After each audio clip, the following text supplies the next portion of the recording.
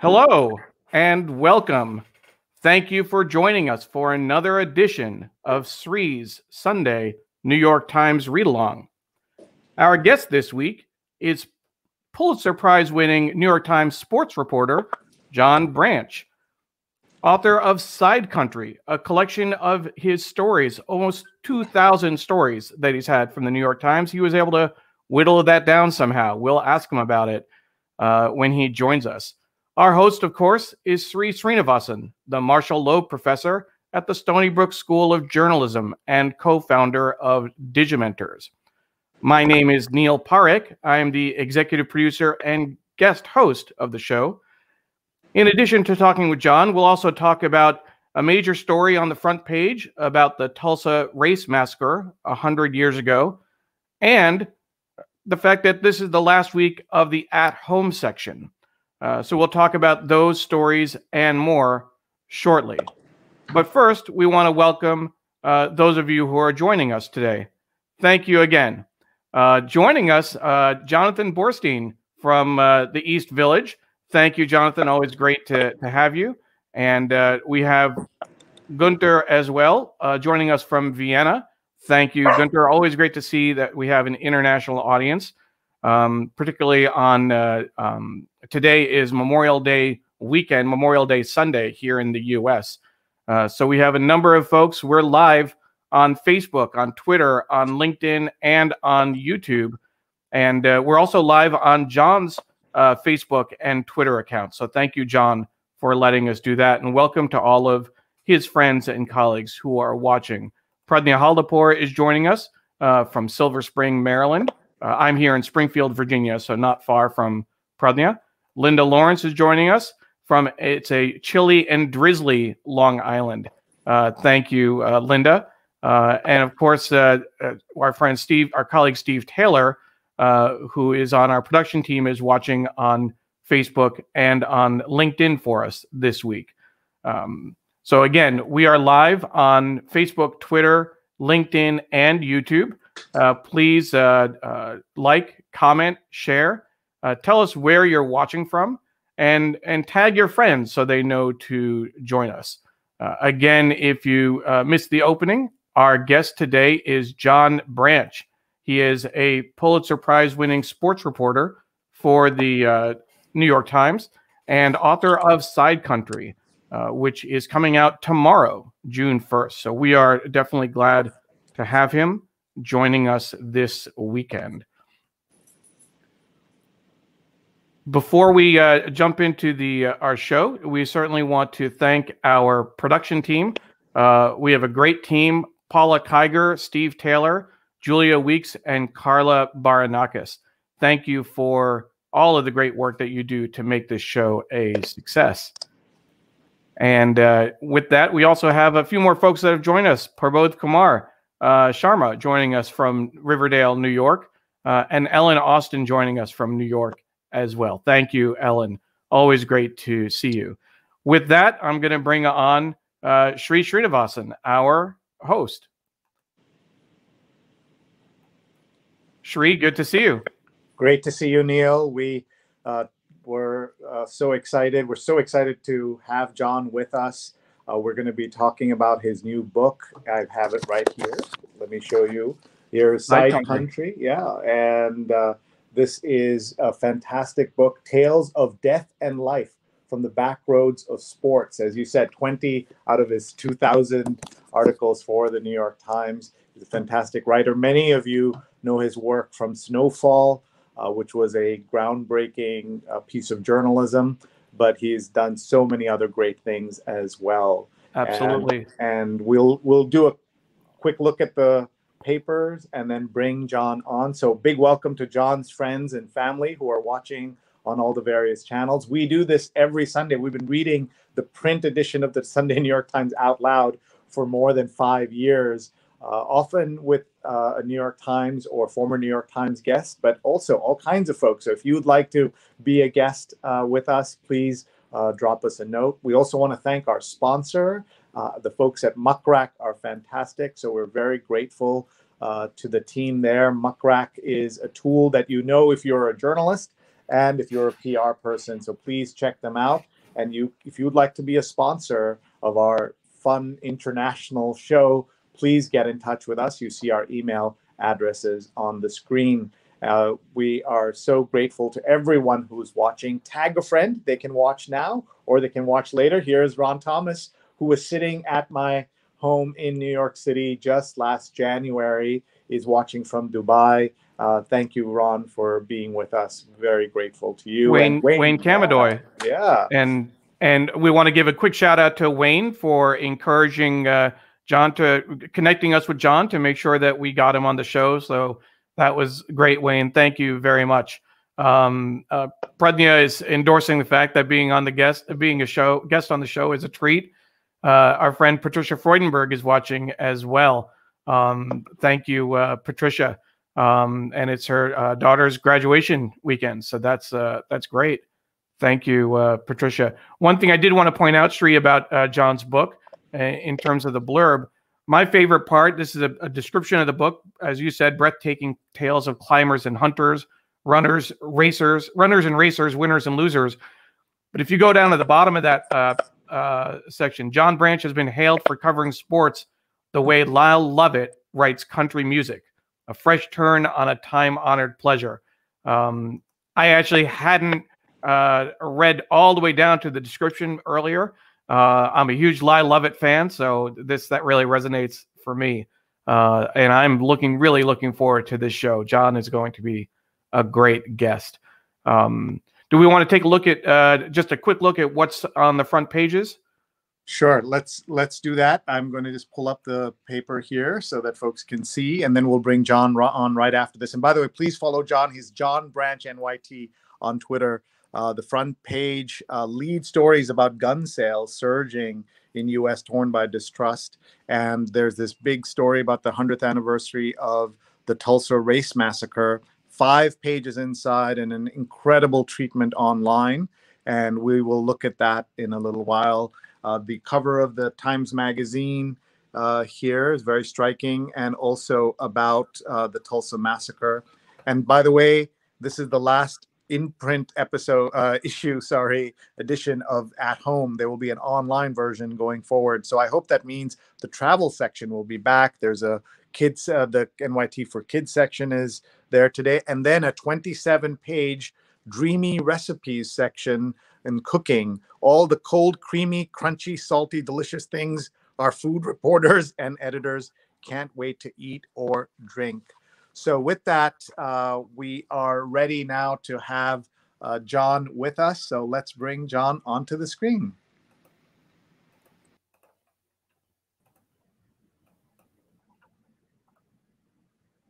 Hey, John. How are you guys? Good to see you. Good to be seen. Good to see you guys. It's early for you, right? It is. I'm based in California, although because I knew I was going to be on the show, I tried to come eastward to make it a little easier. So I am in Salt Lake City. That's good. At least you bought yourself an hour. I bought myself. Well, I'll leave you in Shree's good hands, and we'll check back in later in the show. Thanks, Neil. Everyone, you seeing the way that we produce the show, and Neil as executive producer really makes all the magic happen. So John, welcome, and thank you so much for being with us here. We're super grateful to you. You just saw the paper laid out like that. What do you think as you see that in 2021? Well, I'm thankful that people are still reading print, of course. I'm a big print fan. That's why I got into this business. I was one of those kids in the mornings that would go through the box scores and go through my morning paper. I'm old enough to remember the days when I couldn't see highlights of sports events at night. And so I had to wake up in the morning and try to get all the scores. So huge fan of print, huge fan of the people at our paper that do the print. I'm a little sad this morning because I am in a hotel room. I don't have the times in front of me. Normally I would be sitting up in my bed doing kind of what you do, going through the Sunday paper. But today you're going to be teaching me. And tell us about how you and your family have handled the pandemic. What's it been like for you? Yeah, thanks for asking. It's been fine. I consider myself very lucky. No great impact. certainly with my immediate family. So I think everybody is made it through safe and sound, relatively. And yeah, we're just happy to kind of be getting out and about a little bit. I have two kids. I have a 19-year-old boy who spent his freshman year of college in his room at home. Got to do all the worst parts of college, which was class, and none of the fun parts of it. But he's looking forward to going onto campus in the fall. And then I have a 16-year-old daughter who, you know, like a lot of kids, spent roughly a year doing online courses, and is now back in the school setting, and is very thankful for that. So yeah, I feel like it's a little bit of a dawn going on. Happy to be traveling again for work, that sort of thing. So we're good. Thank you. And you are actually, we're going to watch the dawn in Utah with you, because that window is going to get brighter and brighter as we go here. So I'll be putting on sunglasses in a little while. I am so happy that you were able to join us, because I was always worried, because it was a 5:30 start, that we may not get you till you're all the way east, but we'll take Utah and take John Branch anytime. So I am excited about having your book. I've already started reading it. I can't wait to get you to sign it. So tell us about Sidecountry. Yeah, so Sidecountry is an anthology. You know, I guess it's a kind of a greatest hits album. If I don't know, if Dexy's Midnight Runners had a greatest hits album, that would be it, or Baja Men or something. No, you have more hits than them. You have more hits than them. More than one hit. Oh, come on, Eileen. Yeah, I'm really excited about it. I'm thrilled to have it. It's a great honor to have it. It comes out on Tuesday, and it's 20 of the stories that really mean the most to me. The idea, Sidecountry, what that term means, it's a skiing term, and it means the area just outside the boundary of the ski area. You know, not quite the backcountry, it's the side country. And I thought it was a pretty good metaphor for the kinds of work that I like to do, which is just kind of on the outer edges of the sports world. Relatable, reachable, but not your mainstream sports. And so this book is filled with people that most people have never heard of. Very ordinary people in really extraordinary circumstances. Everything from hunting alligators to setting world records of certain kinds. There's a story about speed cubing in that, the Rubik's Cubes, but also things like snowfall, some sort of outdoor adventure, kind of disaster sorts of stories. One about pulling bodies off of Mount Everest. So a little bit of everything. Hopefully people will find a few stories in there that resonate with them. And I'm so glad that you were able to talk about the title. Let's talk about the subtitle. I know it's very deliberate, Tales of Death and Life, rather than Life and Death. Yeah, a little twist, right? Yeah, the idea being, because there are a lot of tales in here, or a lot of stories in here that do deal with death. And I hope that readers will find that most of them have a little bit of spark of hope in them. And so I thought it was appropriate to say, yeah, there are tales of death in here, but they're also about life. Because these stories are really not so much about the people who died, necessarily. They're really about the people who are left behind, trying to find meaning in the life that is now been changed forever.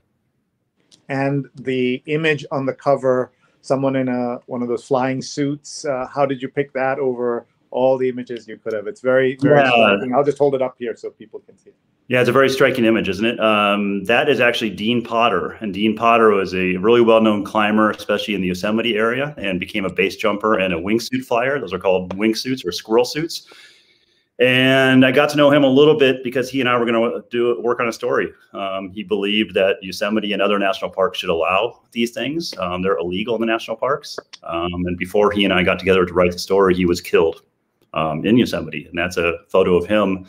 Not his last flight, but it's a photo of him flying. So it's a beautiful, evocative photo, but also when I look at it, I think that's Dean Potter doing what he'd love to do and doing what ended up killing him.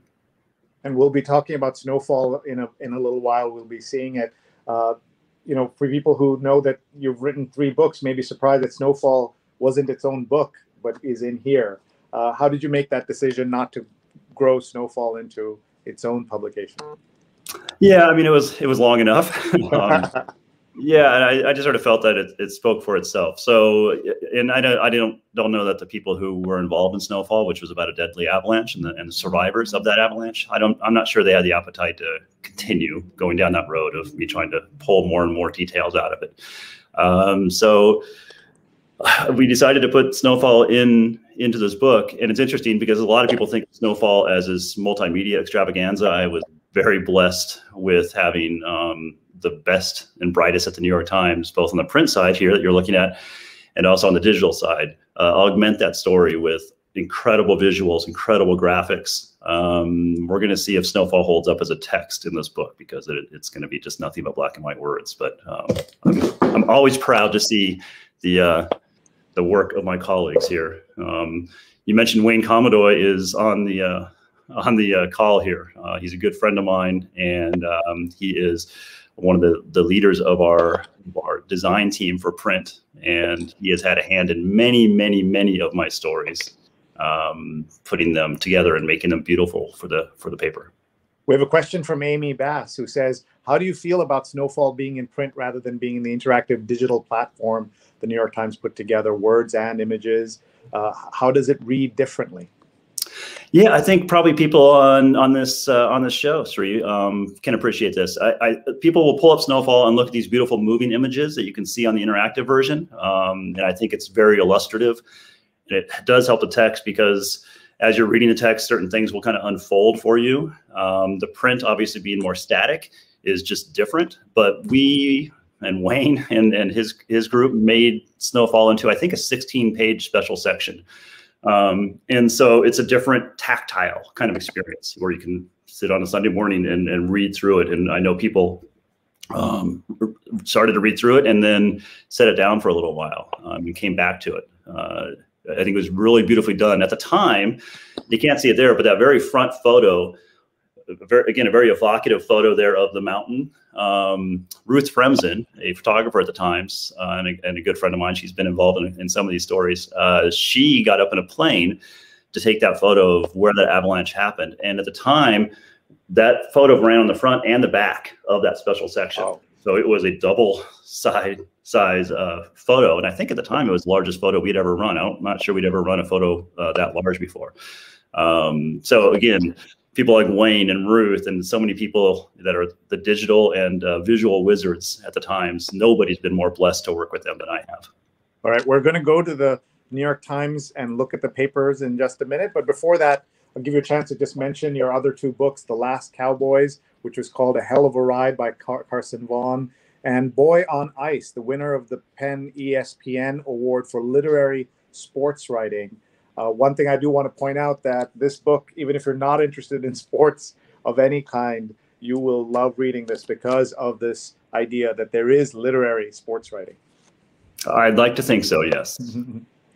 And yeah, so this is the Boy on Ice, the book you wrote, and here are some. You've done a lot about CTE and the brain damage caused by sports.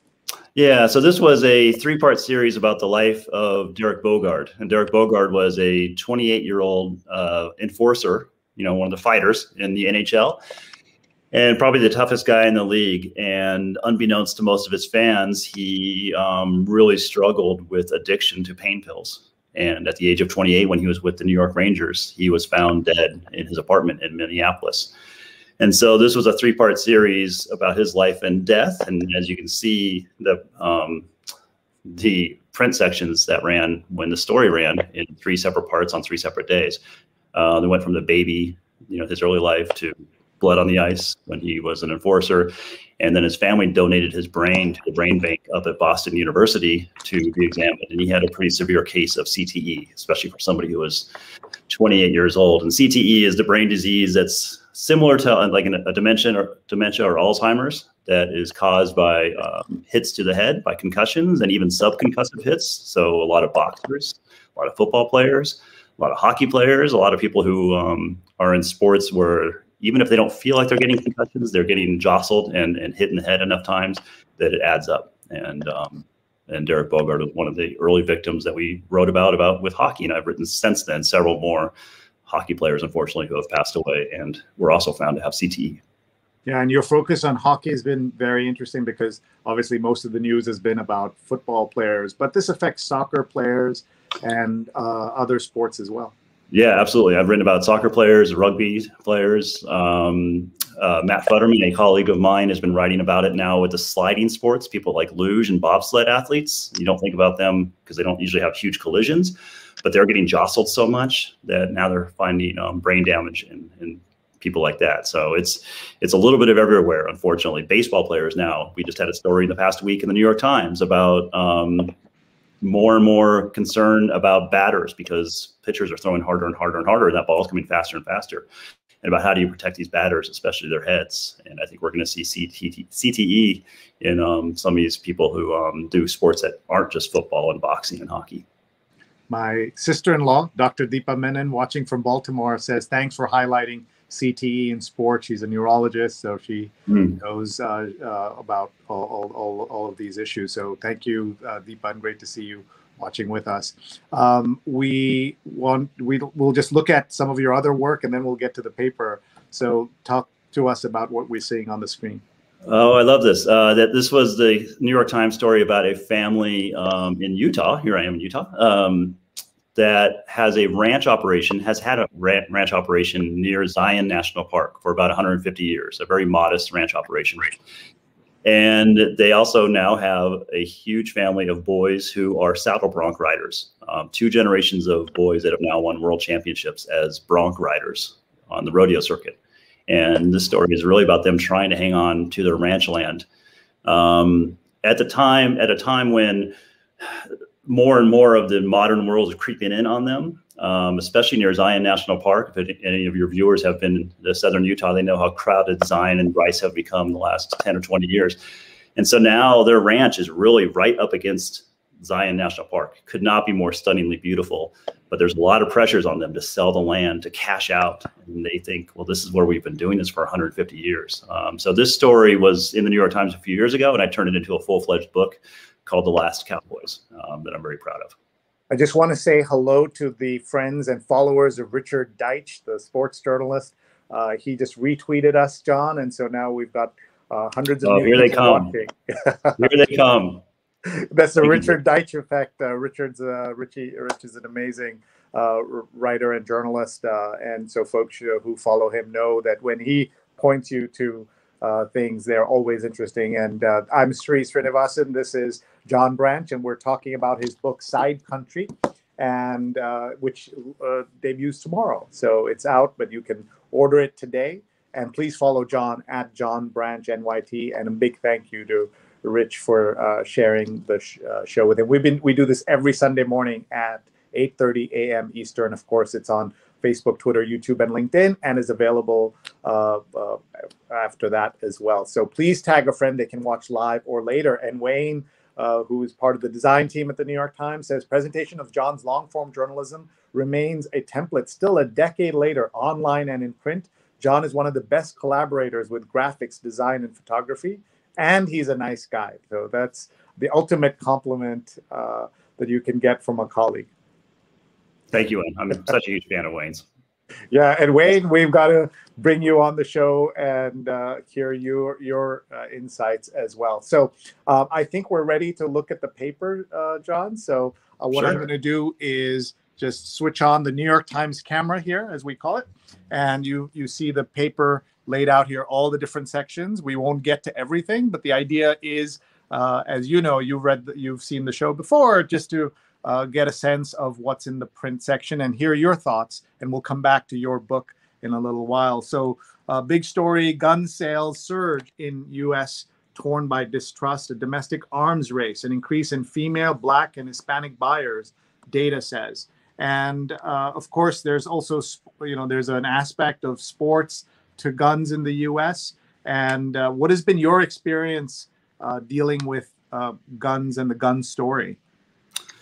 Yeah, so that's an interesting question. There's actually a story in the book. The very last story is a very personal essay of mine. I went and covered the shooting in Las Vegas a few years ago. And as I got a call in the middle of the night to go to Las Vegas from my home in the Bay Area to go cover this, when I landed, I got word from home that there was somebody that I knew that was missing, and was later found to be one of the victims. And so I wrote a very personal essay about that, called The Girl in the Number 8 Jersey, about my week of reporting a huge global news story at a time when the real story was back home with my kids, and chokes me up just thinking about it. So that story's in there, and it's strange because my very first interaction with guns and that kind of story was Columbine. I was actually a sports writer in Denver when Columbine happened, and so rushed to Columbine and covered Columbine for a few days. And so, yeah, gun violence hits me hard. It's the one part of the news that seems to get me every time, as you can sort of tell by the way my voice is cracking just thinking about it. And what people don't understand is that we are seeing more gun sales and more gun violence in these recent weeks and months. Do you have any sense of hope for America when it comes to guns? We have something like 4% of the world's population and 40% of the world's guns, something like that. Yeah, I don't know. Without getting too political, I'm just a sports writer, but I don't know what it would take. You know, I think like all of us, we thought after Columbine, after, you know, I'm from Denver, after Aurora, after so many of these, Virginia Tech, and then certainly after Sandy Hook, you know, I sound like a lot of people saying, if not then, when can we make, you know, some sort of common sense or take a common sense approach to this? Every time there's a mass shooting, I will retweet Nick Kristoff's story about what we can do to, you know, some practical steps that we can take to, you know, not alleviate all the violence. You're never going to alleviate it all, but certainly slow it down and at least think about how we can prevent. I mean, I think it's not unlike COVID, where the numbers are so high that we've become numb to them. And yeah, it's a frustrating one. So I would encourage people to go back and look at Nick Kristoff's column, which usually gets republished every time there's a mass shooting, and updated by Nick. That is important advice. Thank you. With no panel, riot questions sure to linger. And this is about the politics of judging what happened there. Somebody had a nice cartoon that said, you know, this is like the Nazis deciding not to, you know, they voted against having the Nuremberg trials. And this is a stunning recreation of the Tulsa Race Massacre from 100 years ago. And this was the home of Black Wall Street. And as we go inside the paper, we'll see there's 5 different pages, full pages about this. They basically recreated this part of Tulsa back 100 years ago. And also the online treatment's been really important, and everyone should see that. Orphaned by COVID, 2 teens find their way. Sibling from Brooklyn rebuild lives a year after mom's death. And from Russians, ransomware made to order. Another, you know, this is a very worrisome front page here. House hunters want to leave cities and builders can't keep up. Rise in remote working alters home market. And we've certainly know that that's what's been happening. And to our readers, today is the final appearance of the at-home section, which was introduced a year ago as a guide to living in a suddenly locked down world. We did our best to guide readers on how to cope with confinement, with a big assist from you. And so we will take a look at the at-home section in a little bit. Let's go into the paper. We learned from your colleague, Stuart Elliott, that Tiffany had this spot for 100+ years in the New York Times, the A3 ad, and now it's belongs to other people. Let's see here. As we go through this, if anything jumps out at you, please feel free to comment. Latin Americans travel to U.S. for COVID vaccines. New York stands against anti-Semitism. There's a UJA Federation ad. And what do I do next? This is about those orphan teens and this beautiful story about them. City dwellers hoping to relocate discover there's nothing to buy. And that's happening all over the country. And John, I'm sure you've seen that in California as well. People. Yeah, I think that story was based in California and in the Bay Area. People are leaving the Bay Area to go out to Central California, which I'm very familiar with Central California as well, having spent some time in Fresno. And yeah, it's a huge issue, and it just adds to commutes, which creates more traffic. It's a tough problem. My colleague there in San Francisco, Connor Doherty, who's written a book called The Golden Gates, or The Golden Gate, about the housing crisis. He, I think, is one of the co-bylines on that story. Nice. A prison called Insane, Myanmar's penitentiary for protesters and poets. And stories that go beyond COVID. We're seeing all kinds of things. But here's a COVID story. British tourists are flocking to Portugal, and they're mostly masked. What have you found in Utah? What's the masking story there?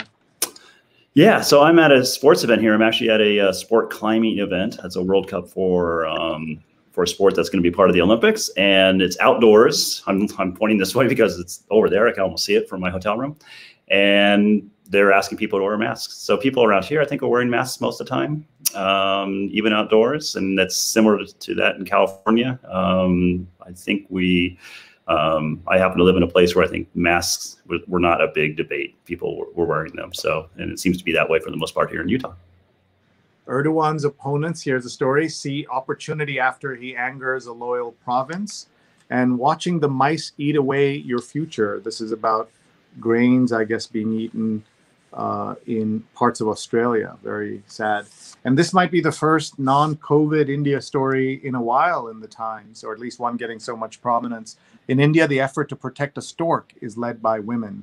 Carla Rhodes is, I believe the photographer here, is a wildlife conservation photographer who lives in the Catskills. And she's talking about the stork in India. Of course, India's coronavirus story is such a big deal. And folks, keep telling us your thoughts as you're seeing these stories. Tell us where you're watching from. Tell us how your Sunday is going. Say hi to John. And we'll keep looking here at the paper. In a surprise, UK's leader gets married for third time. And he's had a rough week. His biggest advisor and friend, and at one time the second most powerful man in England, basically ranted against him for 9 hours and said England is lions led by donkeys. I was trying to compare, John, what that would be like. It's like maybe Steve Bannon, testifying against Trump. That's how close their relationship was. Yeah. Commencement speeches in the era of COVID. Do you read these? I love reading excerpts of commencement speeches. I do. I love commencement speeches, and I love the videos of them. And I've been honored to have given a couple of commencement addresses, none of which ever get requoted or go viral. So I need to work on that. Well, the only commencement speech I've given is to an 8th grade graduation in a middle school in Brooklyn, but I loved every moment of it. It was a real honor. And here you see John Legend at Duke and Anthony Fauci at UNC and Ruby Bridges, civil rights activist at Tulane's commencement. Tribes are pressed to confront bias against descendants of enslaved people. Talk to me a little bit about Native Americans and the kind of sports you cover. We don't hear a lot about them in, say, major league sports, but are they active in some of the kinds of non-traditional sports that we see that you've had a chance to write about? Yeah, actually. I don't know if you've noticed this or not, but that was a great segue, because there is one of the stories in the book is about the Hopi. And the Hopi have a long tradition of running. To them, running is prayer. And I wrote a story. I spent a long time with the Hopi and their high school boys cross country team, which at the time had won 25 consecutive state championships in Arizona, a streak that has since been broken. But trying to sort of tap into the magic of how they do it and why they do it and why they're so good at it. Right. And that's, well, things that you can find. One of the stories you can find in Sidecountry, John Branch's book. We're talking about the book. We're talking about the paper. He has 20 stories from his more than 2,000 that he was able to whittle down and put in the book. Was it a little bit like choosing your favorite child? You only have 2 children to pick from, but how did yeah, that's much easier. No. So they're sleeping, so they didn't hear Matt Weiland, who's my editor at WW Norton, came to me and asked about this. And I said, yeah, let me think about this. And there's no way to go through the New York Times archives and say, John Branch best stories or John Branch favorite stories or something. And so I just did it off the top of my head, and I wanted to put in stories that meant the most to me. And so I used my own mind as my filter and literally just got a legal tablet and started thinking, okay, the Hopi story, okay, snowfall, and just started making a list of them and hoped that they would sort of create some sort of, cohesive whole. I think they have a lot in common. I realized that as I made that list, my favorite kinds of stories are the stories that are done from on the ground, that have a very human element to them, that are not involving generally famous people. I'm not a believer that because people are famous, they're more interesting. I think it's often the opposite. And so most of my favorite stories are about people that you've never heard of or about things that you probably don't know a lot about. And so that's what this book is mostly involving. So So yeah, it wasn't that hard because I whittled it down and then I looked at it and kind of went. What was interesting, Sri, is that as a reporter, I never go back and read my old stories, and I'm sure that's common. Typically, I write a story, and let's say I'm covering a game, and I write a story and I send it. I don't go and look at it the next day. I'm working on the next story. I never go back and read stories. And so in my head, I had a list of these stories that I thought I really liked, that really meant something to me. And then I went back and started to whittle down that list, and I started to go back and read some of those stories. And some of them, I was pleasantly surprised. I thought, oh, this is really good. I used to be really good at this. I don't know what happened to me, because this story is much better than anything I've written since then. And sometimes I would get to a story and go, oh, man, I messed that up. That story was better in my head, 5 years later than it was at the time. So that got crossed off. Yeah, it's very strange to go back. I mentioned this to somebody else recently. It's kind of the opposite of, say, like a songwriter who, when you write a song, your best hope is that you write the song and then you can spend the rest of your career singing that song in front of a live audience. Journalists are the opposite. You write a story and you never look at it again. And it's interesting to go back and look at my stories again. Yeah, I'll just say that Jack Lynch, who was an editor at the Times for many years, I had the privilege of writing freelance pieces for him. And one day I had left off something. It wasn't a correction, but there was something that I could have added to the story. Mm-hmm. And so I sent him a note saying, sorry, I didn't add this. And he said, the story is lining a bird cage somewhere. Don't worry about it. Move on. But I never forgot that these are, in the digital age, these are, of course, more living stories than they used to be. We have some great comments coming in here. Ron Thomas says, every time I look at this show, it reminds me how much I miss the Times newspaper, and he's sad. He's watching in Dubai.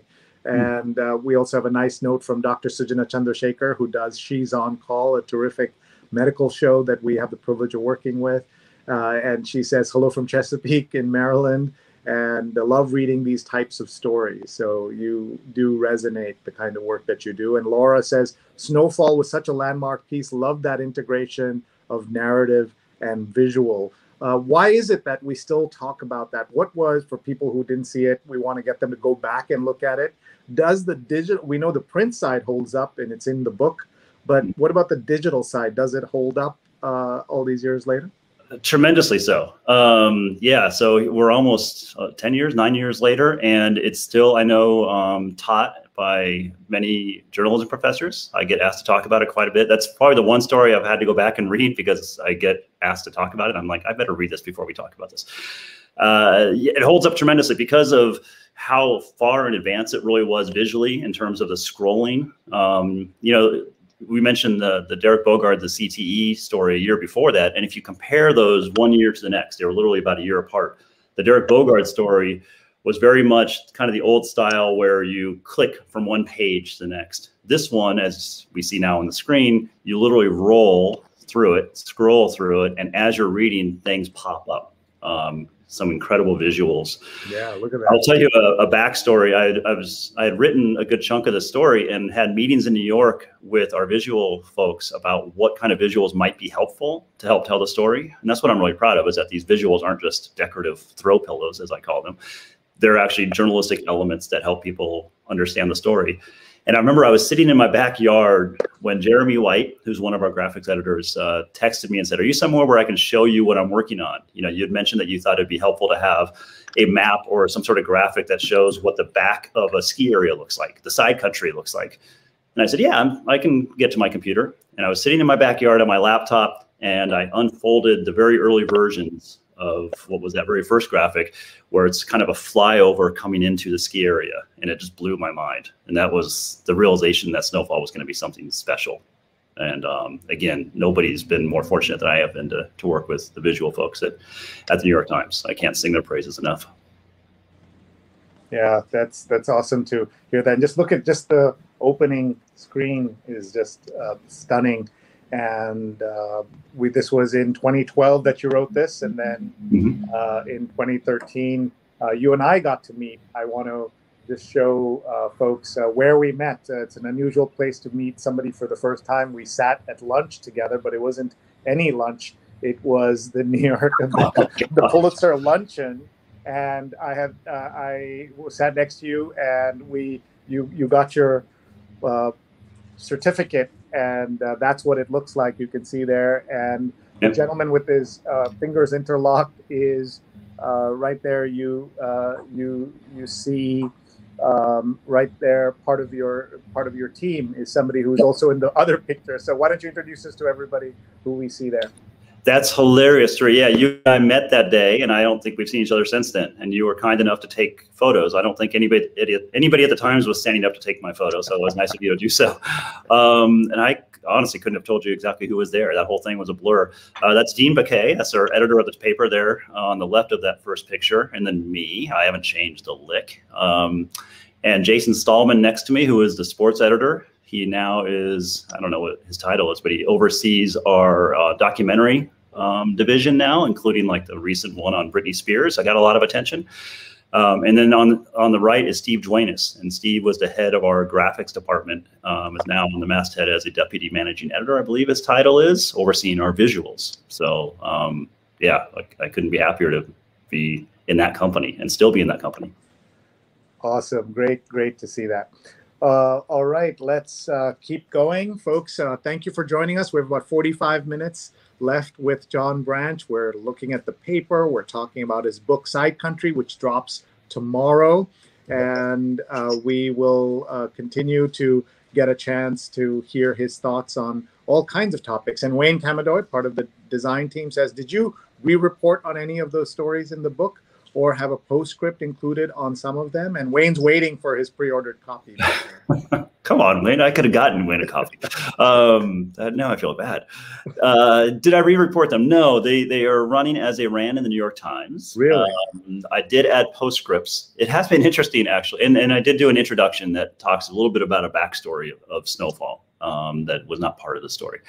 The postscripts were interesting, and I wanted to reach out to as many of the people that I wrote about to tell them that they were going to be part of this book anthology. So it's been fascinating to reconnect with people and basically track them down and say, I don't know if you remember the story I wrote about you 7 years ago, but it's now part of a book. And everybody has been really supportive, including the people I've been able to reach that were part of Snowfall. Some of these stories that were, they were bleak, they were sad, but some of them were kind of fun. And I've had a nice time reaching out. There, for example, Sri, there's a story in there that is probably the zaniest story in there about competitive dog grooming. And competitive dog grooming is a thing where they bring the dogs in and people then color them with dyes and blow dry them and shave them. And they create like tapestries on these dogs, often poodles. And it's a fascinating sport or competition. I don't know what you call it. Again, Sidecountry.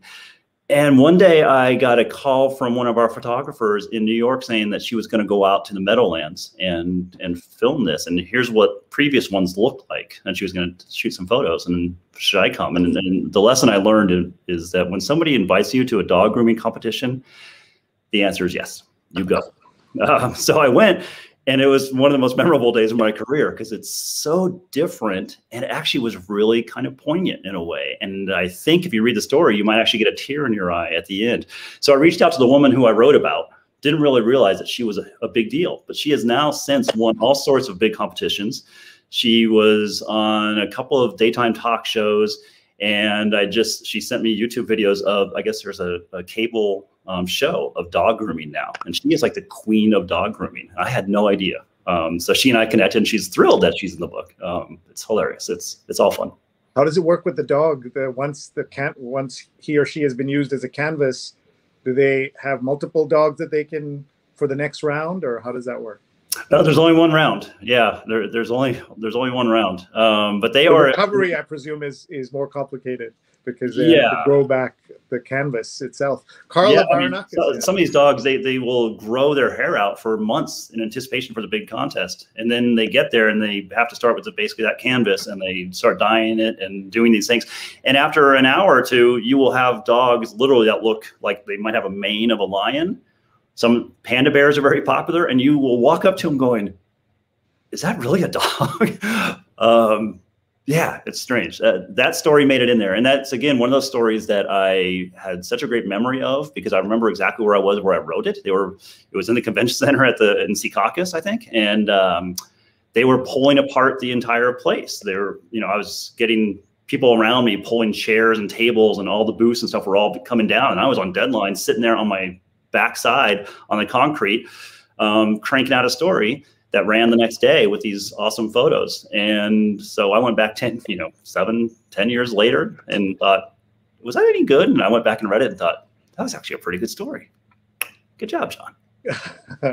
Carla Baranauckas, former New York Times sports copy editor who never got the privilege of working with you. She went on to be national copy chief of the Times. Diane Stefani is watching and tuning in from a rainy New Jersey turnpike, and her hubby is driving. So hello to both of you.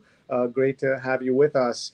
And I saw a nice comment from Jonathan Borstein, who says, what I like best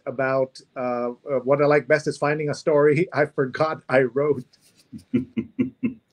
This happens. I have pitched stories that I've already written before.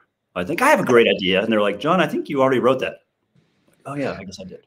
And Diana says, the imagery actually makes me miss snow. I didn't think anyone could make me miss snow. Kelly girl, that's Diana, who is watching at, I guess, 6:15 in the morning in the Bay Area. So hi, Diana. Always great to see you. And here's one of your colleagues. Tell us about Juliet. And here's your question. She says, how do you come up with your story ideas asking for a friend? Oh, my dear Juliet. She's a dear friend of mine and a colleague of mine for a long time. She's a sports writer at the New York Times. I think she's in Indianapolis covering the Indy 500, if I'm not mistaken. We never get to cross paths except for at things like the Olympics because we're always scattered like the wind. And she's written a ton about gymnastics. Recently, in the last week or two, had a great story about Simone Biles doing a trick that nobody on earth would ever consider doing. And Simone Biles, of all people, is the one that can nail it because she can. Can I just ask you about that one aspect of that story? People have pointed out that even though it's the most difficult aspect of what she's doing, it's not being given that degree of difficulty points, and because she's so dominant. And they're saying that when Michael Phelps was dominating, nobody said that, he shouldn't be treated, he shouldn't be acknowledged for that. Do you see a problem with the way that that's being handled? Look how fast Neil is pulling this stuff up. I do see that, and it comes up more and more in the Olympics because more and more of the Olympic sports are subjective judging. Some of the sports I've covered, like snowboarding, there are judges. Ice skating is one of those. And if you get ahead of the curve too far, the judges don't know what to do with it. They see something that they don't know how to grade because no one's ever done it before in competition. And I think Simone Biles is in that camp where she's doing things where the judges are like, that was amazing, but we don't know. It must be hard. They don't know how to score it. So yeah, to your point, Sri. And it's funny what Juliet asked because she and I talk story ideas quite a bit. And yeah, I don't know where story ideas come from. I think I have somewhat of a childlike curiosity. I don't think I'm smart enough to have anything but. And so a lot of my stories are really just, why do they do that? Or who is that person hovering around the team? Or I don't know. I've had my kids come up with story ideas. Sometimes my kids will ask me, Dad, how do they do that? And I'll say, oh, and I start trying to dad-splain it a little bit and then quickly realize I have no idea what I'm talking about. And I think that's a story. The story that comes to mind is I wrote about the mowing patterns once on baseball fields and about how when you flip on the TV, you can see pretty instantly like, oh, we must be at Dodger Stadium because I recognize the way the grass is mowed. And so my kids asked me, like, how do they make those patterns in the grass? And I'm like, oh, kids, let me tell you, it's about how you. And after a minute, I thought, I have no idea what I'm talking about. So I turned it into a pretty big story about these groundskeepers. I called out, I think, all 30 groundskeepers. There you go. Yeah, Neil's just rocking it here. Yeah, he is rocking it. Yeah. So anyway, the point is, and Julia knows this more than anybody else, that you just kind of have to think, what can I write different than anybody else? And my mission really in life is to write stories. I say this all the time, is to write stories that you didn't know you wanted to read. And not unlike the Sunday paper of the New York Times, I think the charm of what I try to do is that you don't have any idea this is what you wanted to read. And it's just like flipping through the paper, or it's just like a bunch of little nuggets of surprise. If you knew it was going to be on the front page of the Times or in each section, why would you read it? And I sort of feel that way as a sports writer. again, I'm happy to write about really famous athletes, and I know there's an audience for that. I think the trick I try to do is to see if I can get you to engage and feel moved by people that you had never heard of, and maybe a subject you've never heard of or know nothing about before you started reading the story. All right, thank you. And Juliet, hello, and want to get you here in the New York Times read along. Let's talk about this spectacular piece about the Tulsa Race Massacre. You'll see here that it's in 5 pages, and Neil will also show us the online in just a second. But this is about a part of Tulsa, Oklahoma, that 100 years ago was known as Black Wall Street, and was destroyed in a race riot, white people pulling out black folks and attacking them. And the Times has basically reconstructed this town or this part of the town and showing us what happened. A century ago, a prosperous black neighborhood in Tulsa, Oklahoma, perished at the hands of a violent white mob. The Tulsa Race Massacre of 1921 killed hundreds of residents, burned down 1,250 homes, and erased years of black success. And it's something that we don't hear about in our history books. It's not something that's taught. And so this story, as you know, people have talked about it over the last few years, but now it's really getting attention. And I don't know if you had a chance to see the digital version yet. I have. I haven't seen the print version. I'm kind of curious to know if Wayne, our friend Wayne, that's lurking around here, had a big hand in that or not. I've not seen the print version. I've seen the digital version, which is astounding. And I would certainly recommend, if people don't have the Times in front of them, they at least go online and look at sort of the interactive graphic of that neighborhood and the history of it. It's fantastic journalism. Yeah, and let's see, Neil will pull that up in just a second. Here it is. And this is the digital edition of it, digital version. And here again, there's that scrolling idea, John, instead of clicking through, and now you're more immersed. Of course, the technology has changed since Snowfall as well, but that same idea. So what the Tulsa Race Massacre destroyed, and you're able to see that here. Look at all those bylines and all these folks here. Lots of folks working on this. And that's just the writers and photographers, I presume, more. Yeah, I mean, to that point, Sri, a lot of those people who work on our visual desks, they don't get a lot of limelight. And certainly Snowfall is a great example of that. You know, my name's at the top because I wrote the story, but there were, I think, 16 people that were involved behind the scenes doing things like this. And it's nice when we do these more interactive projects to see their names at the top as opposed to the bottom. That's awesome. And just look at this. Such a great way to tell this story. And it starts with reporting. That's the other part that maybe you can just talk about, John, that this is not only a text story or a visual story. It's about reporting and going back in archives and things like that. Yeah, my editors will laugh when I say this because I write a lot of long stories, but it's just as hard often, and maybe sometimes harder, to write short things like this. I mean, you're taking this Tulsa Race Massacre of 100 years ago and creating this beautiful visual, but you have to make sure the copy is all really tight and really perfect. The copy editors that are on this can appreciate that. And so that is as much of a trick as if I were to say, write 2,000 words on this. And so it's very important that the reporting be sharp. And the other thing too, and I deal with this all the time because I write a lot of stories about subjects that I know nothing about when I start writing the subject or start writing the story, is that we have really smart readers. And so every story I write, there are going to be readers who know more about the subject than I do. And so we have to be on our toes at all times because we know people are reading, which is a blessing, but also a curse if you're not really careful. So something like this, there are certainly historians that will now look at this and see, did the New York Times do right by this? And that's part of the world we live in. And that's my favorite part of the world, is that we're trying to do this so that these stories become not just resonant, but also educational. Yeah, and these are so sad. What you know, we don't have time to go through it in great detail, but I encourage everyone to search and find this, and you'll see individual people killed by a white mob, and their little stories there, including someone who was labeled America's leading Negro surgeon was killed, and it's just so sad that this happened, and then America whitewashed this story or just ignored it, and now I think part of this is, of course, the anniversary, but also the effect of George Floyd's killing and the legacy of people paying more attention. You've seen this in your lifetime, John, that people are paying more attention. Yeah, no doubt. And I know people who grew up in Oklahoma that didn't know anything about this. That's how, whitewashed it was, that it happened in their own town. People from Tulsa who didn't know the whole history because it wasn't taught in schools, even there. So yeah, we're way overdue for reckonings on these kinds of things. And I'm glad to see the Times doing our part to, again, part of our mission, I think, is to educate. I see every story I write as a chance to educate. We're not dissimilar to teachers who just happen to have a different kind of a forum. Thank you, John. All right, we're still in the front section, and we've got maybe another 4 hours to go. I hope the Sports Climbing Expo will wait on you, John, as we go through this. Here is, sorry, can I just go back? And Andrea had a tweet. Let's just read Andrea's tweet.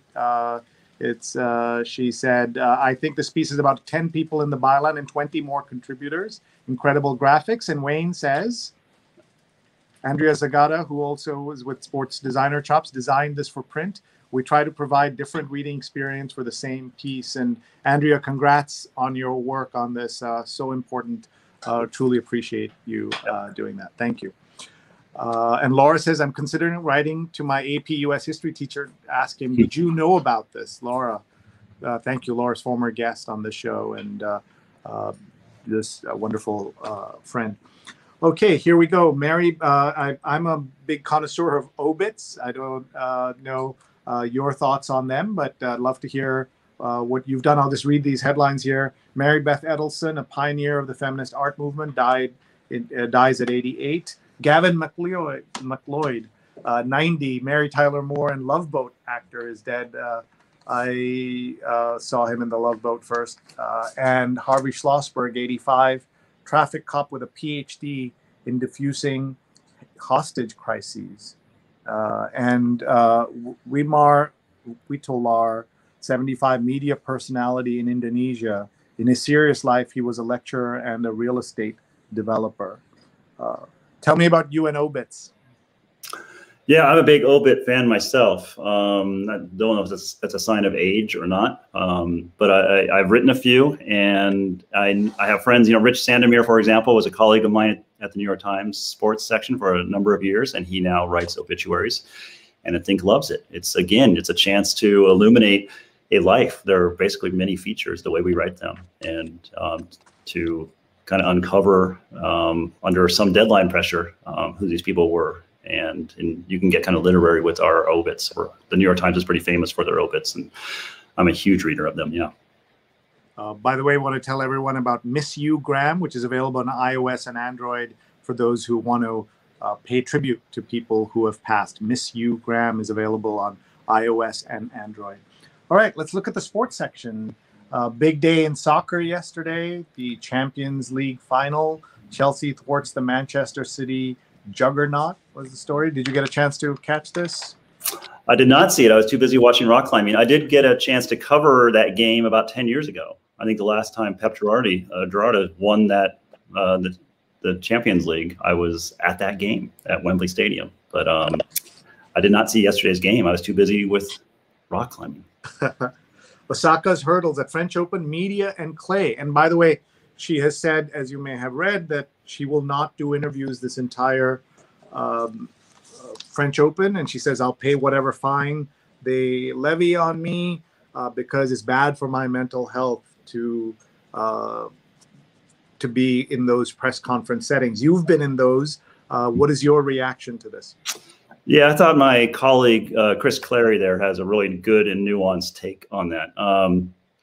Yeah, I'm a believer that, access is key. I appreciate that times are changing, that social media is changing this.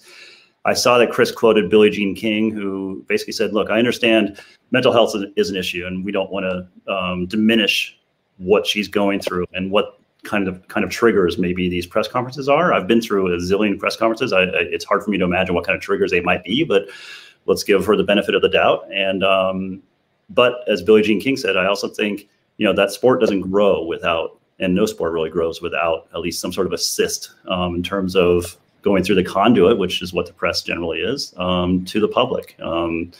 Again, I appreciate that that athletes don't need us as much as they used to get their voices heard. But I don't love the trend if that's going to be where it's going, where athletes then basically say, I'm not talking to anybody, and my message will be simply through my own social media accounts. I'd like to think we have a role as somebody who can sort of filter through some of the stuff that athletes say and do. And she'll be fined $20,000 for each time she misses it. So in a tournament like that, it could be $100,000 could rack up.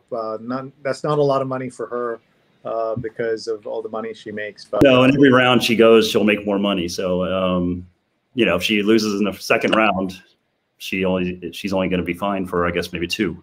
So I think she can afford it. Carla says Billie Jean King used to have to explain the scoring system of tennis in her early press conferences. What's that about? Yeah, people were new to it. So you mean the journalist didn't know enough, so she'd have to? I hope that's not true. I hope that's not true. Or maybe she was explaining it to the audience. I don't know. So I've got to hear more from Carla on that. And here's Juliet's story from the Indy 500. A power couple looks to win the Indy 500. Scott Dixon preparing for practice, and Dixon and his wife Emma Davies Dixon. She's even more competitive than he is. He says about her. So that's interesting. And Juliet's a great journalist. Okay, now you get to pick where we go next.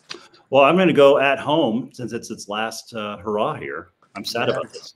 Yes, the last print edition of At Home. They've said that the newsletter will continue and as a digital version will continue, but this is the last version. Oh, look at this.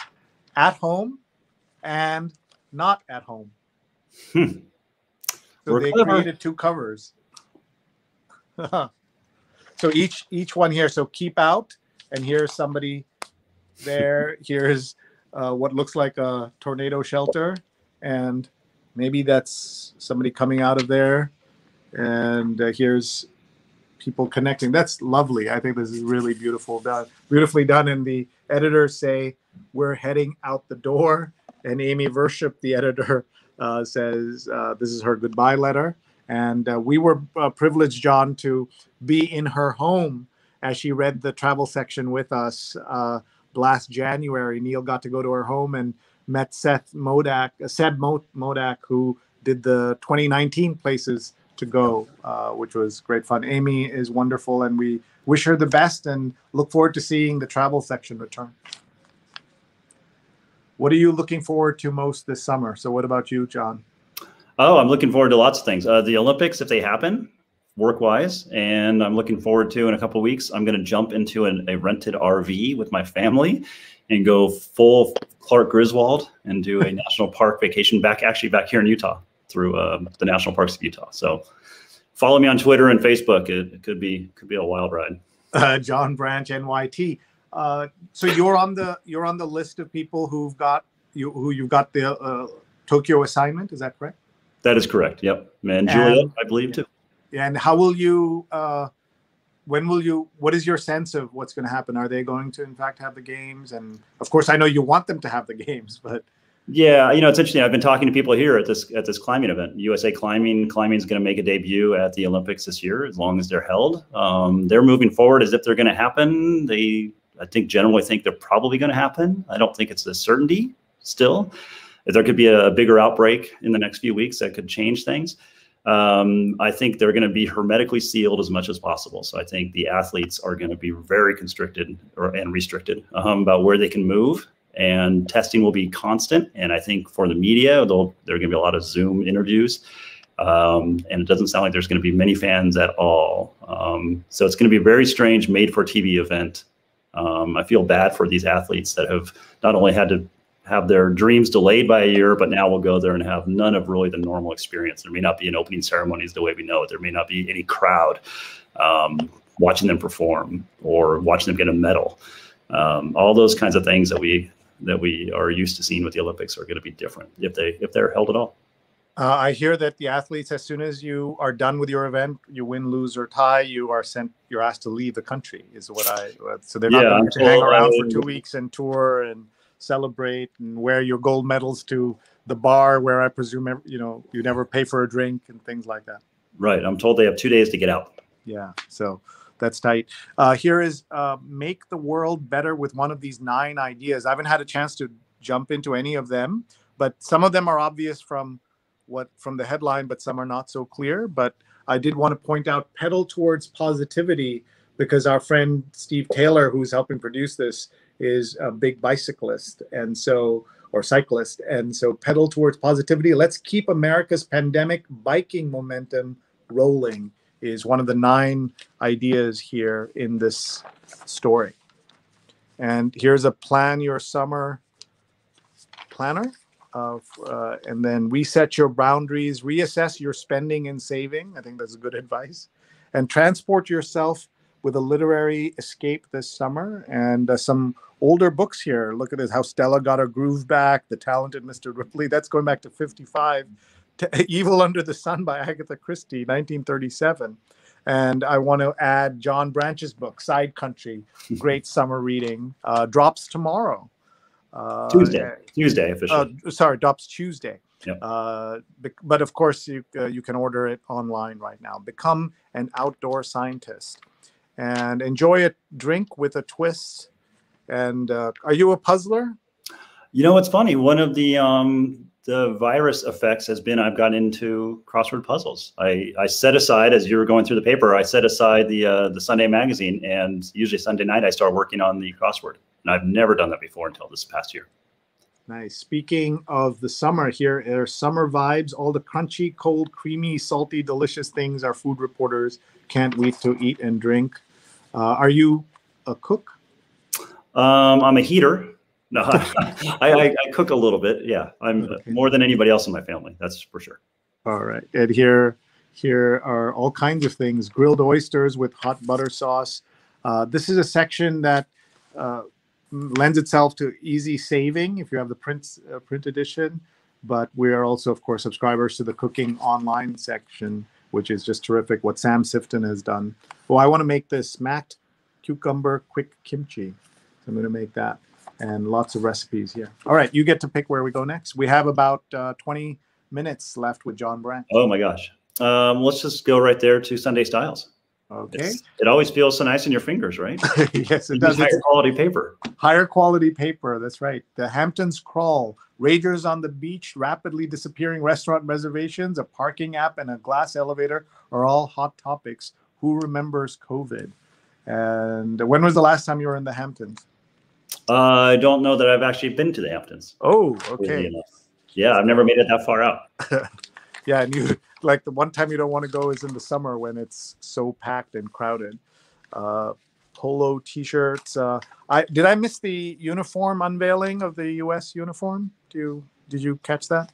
I don't know if design? you missed it or not, because I'm not sure I've seen it. I do know that the climbers were just given their uniforms yesterday, so they're out. So okay. So I guess I just missed it. This is Modern Love. She put her unspent love in a cardboard box, and for over 2 decades, her daughter has been taking it out. And we had Dan Jones, the editor of Modern Love and the column and the podcast and the series, here in your seat, John, a few weeks ago, and that was awesome. And we'll just read the tiny love stories because we only have time for that. Now, no secrets. My boyfriend signed up for a dating app under the guise of swinging while staying partnered. He managed my account and swiped through men for me. My boyfriend arranged a meeting with Juan for strictly casual sex. Juan shared stories of his past polyamorous partnerships and expressed a deep affinity for honesty. We didn't have sex that night, but I did break up with my boyfriend a week later after learning he had been cheating on me when we were monogamous. Now, Juan and I are still in an open relationship, this time without secrets, just satisfaction. Lauren Bernaley's piece. I guess you never know what you're going to read out loud. No, sorry, you might need to put a PG-13 rating on this read along. Exactly. I didn't mean to do that, but that's what happens when you read things cold. Okay, so now I'm going to put you on the spot, and I'm going to read you one of the social cues column questions. There's no right or wrong answer, but Philip Galland's always has a great answer. This is the etiquette column, different from the ethics column in the magazine, as you know. All right, let's see. My boyfriend's brother is really bad at collecting debts. When we go out to dinner, for instance, he will pay with a credit card and tell us all He'll Venmo request once he figures out what we owe. Because of this, I don't thank him. Then weeks go by without a Venmo request. My boyfriend likes that his older brother is forgetful and refuses to remind him. I don't like owing people. Please help. Signed, Accidental Moocher. So what is your advice to this accidental moocher? Yeah, I think I'd like to have more friends like that. Okay, here's Philip's answer, and Philip says, how exactly is this accidental? Is this mooching accidental? After a few days, it seems quite intentional to me. Unless the brother's Venmo story is merely a charade to pick up dinner tabs without argument, you're both taking advantage of his absent-mindedness. I suggest texting him, what do you owe for dinner? Just like that, he'll probably tell you, and then you can pay, and next time work out what you owe at the table. It's really not that hard. And drop calls in the Hamptons. This is another story about the Hamptons. They said they didn't want a cell tower, and now they're complaining about drop calls all over the Hamptons. Is this implying that short shorts are back? I can't tell from this. Let's hope not. Okay, let's keep going here. You pick. Let's go business. Okay. And a Chinese dream denied. This is a mother of two just wanted a better life for her children. How did she become a nationwide symbol of the people left behind in China's great economic boom? It started when her husband vanished, his white car plunging into a river more than 50 feet deep. Frankly, this is not the kind of story I expected on the front of the business section, but maybe it's a long weekend and people have time, and I guess people will be able to read this. This sounds very powerful story. Here we go. Let's see what else is in business today. Before she was CEO, she was a janitor. Wow, the Beth Ford is the chief executive of Land O'Lakes, the butter company. That sounds like a great story. I want to read that for sure. Our digital past weren't supposed to be weaponized. Social Security rethinks its customer service. And this is that Chinese, the story from China by Javier Hernandez and Jun Chen. Powerful stuff. Okay, where are we going next? Well, real estate, which will always make me weep a little bit. All right, so the real estate is here you go, California. There we go. Californians are on the move. Residents are leaving cities in search of more space and a lower price tag. So this is sort of like the story on the front page, isn't it? And I can speak to this because I live in California in the Bay Area, and just what a housing crunch there is there. And part of the effects is that one of them is that people are moving out and throwing themselves farther and farther away from where they work, which creates other kinds of issues because they don't really have an option if they want to live a certain way. And part of it is the homeless problem that is growing and growing. So housing is a big, big topic, I think, for the next decade. Connor Doherty, as I mentioned before, is going to be busy for a while on this beat. I just want to point out that Steve Taylor is putting links to many of the stories we mentioned, including that CEO story, on Facebook and on LinkedIn. So if you get a chance and you want to read any of these stories, he is live annotating the conversation here. And by the way, Carla says it's true. Billie Jean King told that story about having to explain scoring system in tennis in her earlier press conferences at the Association of Women in Sports Media Convention. So that's fascinating. And so this is on my LinkedIn and my Facebook. If you're following along, you'll be able to see Steve's links. Thank you, Steve, for doing that. Okay, we're close, but we have 15 minutes left. So go ahead, John. I can't see very well. I can see the review there. Okay, we'll just look at the Sunday review. And the stories we love make us who we are. At Salman Rushdie on the front page of the review. And I will be definitely reading this. And Cops Don't Belong at Pride, this is Roxane Gay's piece. And it might just save our lives. This is Nick Kristof. The pandemic has shown us more than ever we inhabit two Americas, and his incredible book that everybody should read, Tightrope, that written with his wife, Cheryl Wudunn. The Secret Recipe for All Fun Parenting, Frank Bruni's column. He is ending his days as a full-time columnist and moving to Duke. And here's the editorial in the New York Times: working less can save lives. Putting limits on labor isn't just a perk. Research shows that long hours on the job are increasingly leading to deaths. And this is something that I've been struck by, how the lab leak theory out of Wuhan, John, was, dismissed as kind of conspiracy theory by Pompeo. I mean, proliferated by Pompeo, Trump, and others. And now suddenly it's come back front and center. The Biden administration has called for a report on it, but there's no real anything new that's come out. It's just pressure that's causing this. Yep. I'm a big believer in finding truth. That's what we do. So let's keep looking into it. Yeah. Maureen Dowd, ex-commish with the dish about this is Bill Bratton, who was the police commissioner, I believe, twice in New York City. Okay, let's look at the Times Magazine. And this is about when Leslie Benningfield Randall was 6 years old. A white mob destroyed her community and killed hundreds of her neighbors. A century after the Tulsa Massacre, what does justice look like? So this seems like a more personal version of that very big 5-page story in the Times.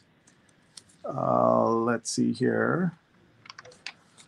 The Times Magazine. Any thoughts about the magazine and what do you think of it? Yeah, I love the magazine. It's usually the last thing I pull out. It's when I was traveling more. It's one of those things that I end up collecting a couple. Those in the New Yorker, I tend to put in my bag and then read them in bunches. I do that exactly on the plane because these are so timeless that you can read them later. Some of your stories could easily have been in the magazine, right? But they are put in the sports section. Yeah, I've written for the magazine a couple of times. Yeah, and it's a great honor. I think it's a little bit of a different audience. And it's interesting because sometimes the magazine, it really is a separate magazine. So there's sometimes our stories that are in the magazine that could have been in the sports section. And, I think maybe sometimes we have to talk a little bit more about what we're each working on because there is some sort of cross-pollination sometimes. All right, we're just going to take a look at this poem. It's a very short poem, and it's got a sports angle here. Len Bias, who was a basketball player at the University of Maryland, and his story here, at least in the headline, in the title, Len Bias, a bouquet of flowers, and Ms. Brooks. He arrives in the middle of her reading. She has to stop and taking the flowers he's brought, kisses the beautiful young man whose yellow socks are her dowdy sweater's antithesis. What's said between them is killed by applause, but not his smile, which is the smile of a boy standing in the silence he's created, and not her magnified stare, which says she understands why he's arrived late, he's already leaving, and that he's sorry. And this is a poem by Michael Collier. More? Yeah, go ahead. I was just saying, is that Tony Hawk right there? Yes, I was going to say, yes, this is your part of the world. This is a side country story or a side country sport that has obviously gone on to, thanks to Tony Hawk, become even more mainstream. Tony Hawk and how skateboarding evolved with society. Yep, skateboarding is going to be at the Olympics along with climbing and surfing. Those are three of the new sports that I'm covering. A week ago, Sri, if you and I would be talking, I would have been in a different hotel room than this one in Des Moines, Iowa, where there was a skateboarding event, a qualifier for the Olympics. And the second, this is literally true.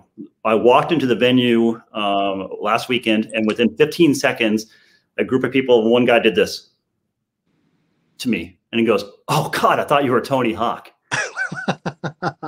That's funny.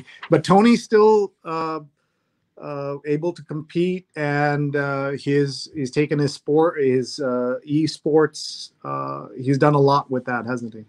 Yeah, he's an amazing guy, certainly as a skateboarder, but also he has managed to keep like all of his cool street cred with the young kids. Young kids love him through video games and the fact that he still skates. Even the young kids, and I literally saw 12-year-olds competing for the Olympics last weekend, think Tony Hawk is cool. He and I are about the same age. I'm like, am I cool? And I don't think they think I'm quite as cool as Tony Hawk. But tell me, there are 12-year-olds competing in what sport? Yeah, in skateboarding. Wow.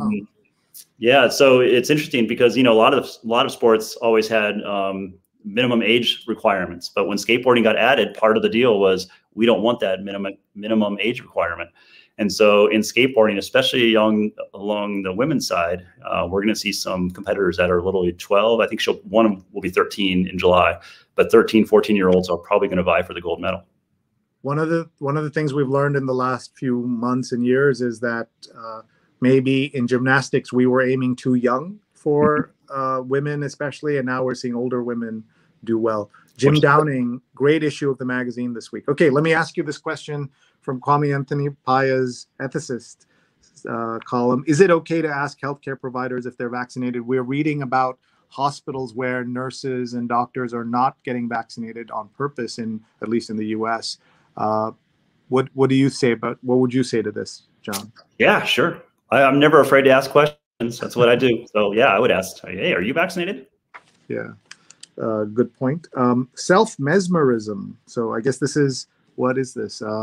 Is that hype? What does that mean? Do you think it's like hypnotizing yourself? Is that what this is? I don't know.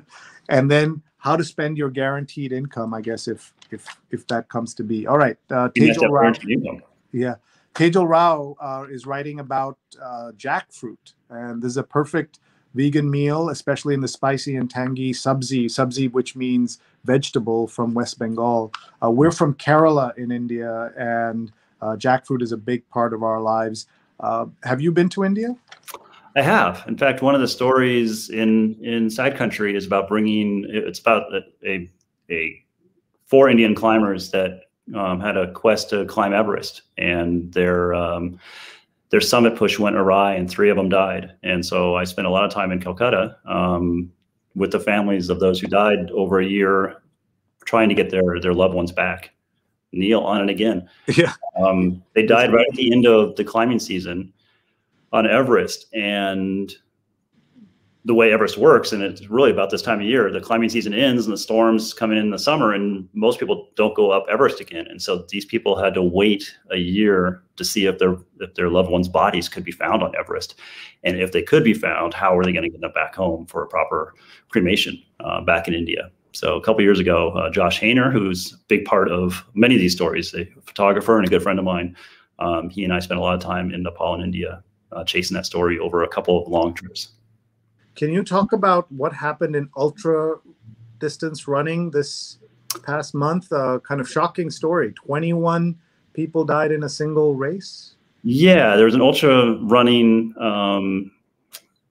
race in China, and people were running 100 miles at a time through crazy high terrain, and a storm came along, a really cold and windy storm, and you mentioned how many people? 20? 21, I read, yeah. 21 died. And these are, some of the best athletes in the world, because this is what they do. And they got caught in a freak storm. Wow. And it's created a lot of questions. And Matt Futterman, again, a colleague of mine, has been on this story really hard. Created a lot of questions about, as we do more and more of these kind of out of the box kinds of events in more and more far-flung places, what kind of responsibility do the people who put on these events have to make sure these people are protected and are safe? Including, by the way, the leading Chinese runner in this sport died, and so just to see any sport where one athlete dies gets lots of headlines, but 21 of the leading, 2 of China's greatest athletes died in this one race. So and then look how the New York Times runs this story in Chinese as well, because of the interest that'll be there. All right, we're almost out of time, John. There's a great story in here about Andrea Smith, the academic who claimed to be Native American and then was exposed as not being in there, and lots of other stories. We'll just quickly look at the Metropolitan cover. Is Storm Clouds Under the Rainbow? Is Pride too corporate? Should police officers be allowed to march? Is it a revolution or is it a party? And in fact, you saw there was an op-ed piece saying police should not be allowed to march. And New Yorkers feel the joy of roller skating again. So instead of just roller blading, you can see here roller skating. Boy, between short shorts and roller skating, bring back the 80s. And you may know this. Is roller blading at the Olympics? No. Okay. No. Yeah. And the kids issue is the money issue. The for kids section is the money issue. Fake Money Through History, How to Build Your Own Business, The Stock Market Explained, 100 Ways to Make Dollars. And this, I know, will be something that parents will want to save for their younger children. I think our kids are too old for this, John, but I wish this was around in the early days. Jim Downing says it was rainy Saturday in Madison, New Jersey, so more time to read. Sunday playing out of the way, playing out the same way. And that is nice because I know Jim Downing. He's an old friend of mine. I lived in Madison for a number of years. So hello, Jim. That's very nice. Okay, nice. And then we'll just glance at the arts and leisure section. Summer movies, ready or not, here they come. Are there any movies? I don't even know what's coming out, but there is a Quiet Place sequel that's coming out, I know. Yeah, I'm the wrong guy to ask. One of the things with COVID is I've been going back through old movies and a lot of old foreign movies. So that's sort of been my thing. I think I'm living backwards. I'm starting to kind of go Benjamin Button with my life. By the way, if you've been to Calcutta, then you will appreciate that HBO Max has all the great Satyajit Ray films on HBO Max available now. It's his centenary of his life, and so it's worth watching if you want to watch foreign films with an India connection. The Satyajit Ray collection is there, and the book review covers Up in Arms by Randall Kennedy. The second about this race and guns in a fatally unequal America, and America on Fire: The Untold History of Police Violence and Black Rebellion since the 1960s by Elizabeth Hinton. These are reviewed by Peniel Joseph and Randall Kennedy. Actually, the second is a book by Carol Anderson. So looking forward to reading that. I'm sure you study the book review. I do. I love the book review. I love the New York Times. I love it all. I really do go through every section of the Sunday paper. So it's kind of fun to watch you do it. Well, thank you so much, John. We are almost out of time. And here's Neil. I'm sure there are some questions and some comments that we didn't get to. So Neil will let us know. But John, want to give you a chance to give us some final thoughts before we say goodbye. And we'll be following you at John Branch NYT for the Olympics coverage, but also for some of the adventures and hopefully no misadventures when you're with your family in the RV this summer. Yeah, well, thank you. It's been an honor to be here. This is a really cool show. And literally, I think it's a great thing for the New York Times that you do this.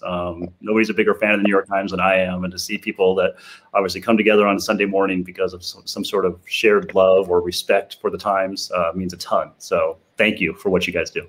Thank you. And we'll let you go, John. Thank you very, very much. Before you go, John, I wanted to thank you again for joining us. This was incredible. What a great sweep in terms of being able to look at your coverage, look at your stories, talk about your book.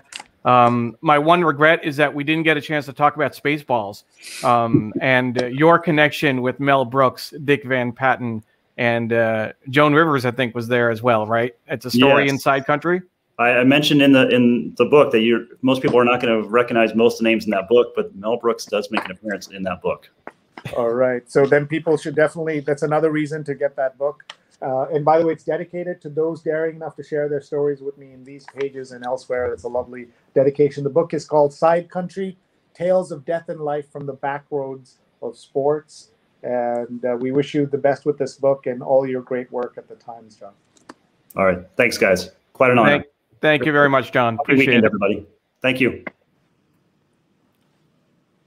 Sheree, what a great show. Absolutely. Yeah. Absolutely.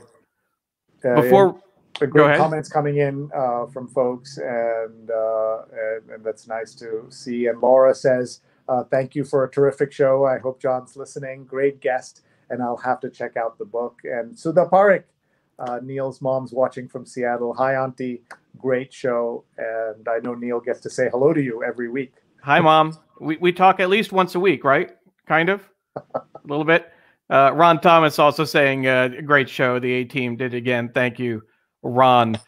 Before we wrap up, Sheree, I want to make sure folks know that we have some special shows coming up over the next 2 weeks. We're going to do a series of shows focused on the Pentagon Papers. It's the 50th anniversary of the Pentagon Papers. June 13th was actually when they were published in 1971. And we'll have two guests, Linda Amster and Hedrick Smith. If you look at the picture on the right-hand side, Linda is in the center of the picture, the only woman in the picture.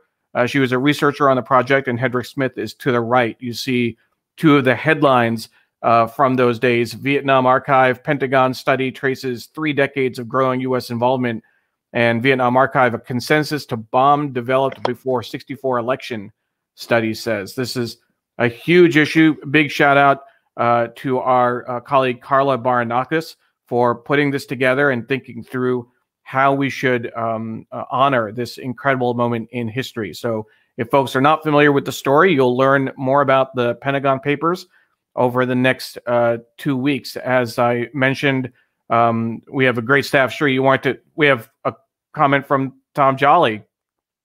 Yeah, Tom is the print editor of the New York Times, and we had the privilege of going to his house to read the Sunday paper as Carla brought bagels to read the Sunday print paper with the print editor of the New York Times, and he's been a guest during the pandemic, also remotely with us. John, Tom, thank you so much for all you do. And he says John is the best, so that's a nice compliment. Tom joined us for Father's Day last year during the pandemic, which was great.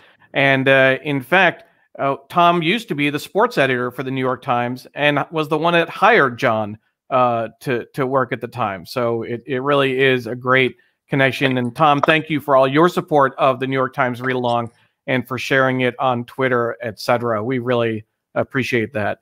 Ellen says thanks, and Patricia Freudenberg as well. Ellen and Patricia both say thank you to the work. Before we go, I want to make sure that we do another shout out to our team, Paula Kiger, Steve Taylor, Julia Weeks, and Carla Baranauckas. You see Shri and I on screen, but we have a great team behind us that makes sure that we have great guests, that we engage with the audience on Facebook and LinkedIn. So I wanted to do a quick shout out to them as well. And as we're talking about Carla Baranauckas, I mentioned she's the one that really is the brains behind our Pentagon Papers series and a lot of the great guests that we've had. She also puts out the Local Connection out of Montclair State University. It's the Center for Cooperative Media that puts out the newsletter. And each week it offers story ideas and pro tips for journalists. And best of all, it's free. You can subscribe by going to bit.ly/local news tips, bit.ly/local news tips. And we would be remiss, Shri, if we didn't mention that our firm Digimentors that produces the New York Times Read Along and other shows for clients. We just produced Social Media Weekend last week. We do social and digital consulting, conferences, webinars, talk shows. So if you're interested in having us produce a show like this for you, please feel free to reach out. You can email us at neil@digimentors.group or sri@digimentors.group. So please feel free to reach out, and we would be happy to work with you on a program. With that, I think we can call the show a close. And Ron, I think, is amending. It's not just the A team; it's the AM team, I guess. Particularly with John Branch coming from the West Coast. Yeah, joining us at 6:30 a.m. His book is Sidecountry: Tales of Death and Life and the Side Roads of Sports. Please take a look. The Back Roads of Sports. Please take a look at it and follow him, John Branch NYT, on Twitter. And Sudha says, looking forward to the 2 upcoming shows. I came to this country in 1971, so just great to have these fabulous guests coming up the next 2 weeks. But all year we're here. Sundays at 8:30 a.m. Thanks very much, everybody. On the personal note, my mom actually came just before the Pentagon Papers. It was a few weeks ago that she celebrated her 50th anniversary in the country. So I'm sure that must have been incredible to see this play out a month after landing here. So with that, thank you very much. We appreciate you joining us. And if you caught us in the middle, if you joined halfway, in just a minute or two, the video will be viewable on Facebook, on YouTube, on Twitter, wherever you might be watching. If you're watching on our website, on LinkedIn, and on John's accounts as well. So thank you very much, and we'll see you soon. Bye-bye.